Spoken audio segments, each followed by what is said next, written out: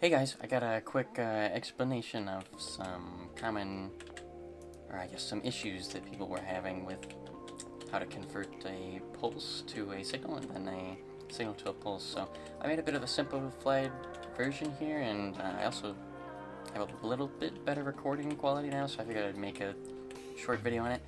So basically how these work is it's sending this item, in my case a stone pressure plate, it's sending this into another dropper that's facing into a hopper that's facing into this dropper, and this dropper on the bottom is facing up.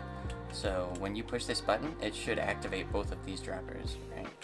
So if we come over here, and just to show you, we'll put both of those in there, and then this one button should be able to power both of them. So you can make sure, you could break this one and make sure that that's happening if you're having issues getting the item to move around, but it should work just by the button powering both of these.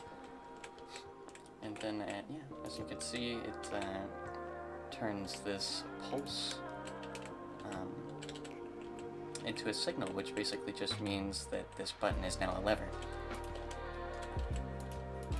And then for this one, somebody asked, how do you make the signal longer on this, or the pulse longer, I should say. This is taking a signal and turning it into a pulse. So here's kind of a simplified way of doing that. Is basically any way you can update an observer is kind of a good way to do this from a lever. So this is how I kind of did that. And then again, just like that. So if you want to build it with a longer pulse, then all you have to do is kind of extend the time that is coming out of the observer here. And we're gonna just put a redstone repeater. You could put more if you wanted to make it even longer, or you could use some other redstone techniques to make this a bit cleaner. I'm just kind of showing the concept, right? And then like this, and where has that gone?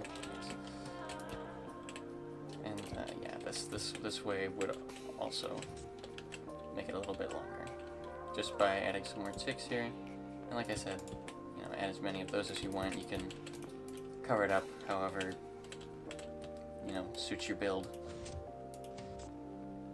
Makes I did it twice. Makes it stay on a bit longer. But yeah, so hope that helps out with some of the issues people had with that. And well, I destroyed my sign, but yeah. If you enjoyed this, subscribe if you want to see some more stuff like this, and I'll see you guys next time. Hope that helped you guys out, and have a great day.